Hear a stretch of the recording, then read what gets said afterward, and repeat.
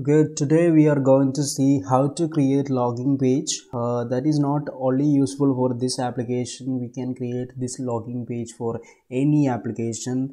If you want to develop any application, you can use this logging page and styles and everything. So what we can do is we need to create one work form first. For that, just click on your project and just right click on add and go to work form, and here you need to give logging page. Okay, just give logging page, click OK.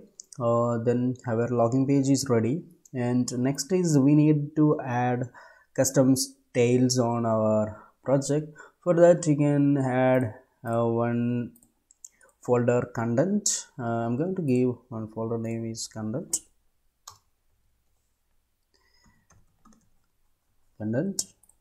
and there we have another folder. Add one folder is CSS. Okay, there we need new, add the new item. Then we need style sheet, and we need to give style.css. Here our custom CSS will come. For that I added style.css. Okay, so now we can have our code. So now what we want is we need to paste some codes in this logging page. I have already this code, and that I will give in your description. You can download it from there. So this is our logging page code, and here you can see our custom style that also I already pasted. Here you can see. Okay, then just go and run it.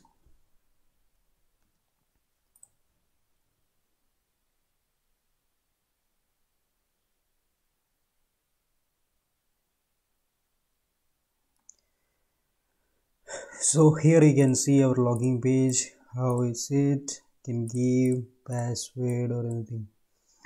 So now you can see our password is visible, and how to, if you don't want to see this password like this, just go to your login page and easy, just go to password section and go to property, and here you need to see the text mode and just select it, password it, then save it, then go to here and refresh it.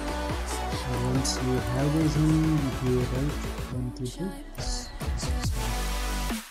Okay, that's it guys, and next video we can see how to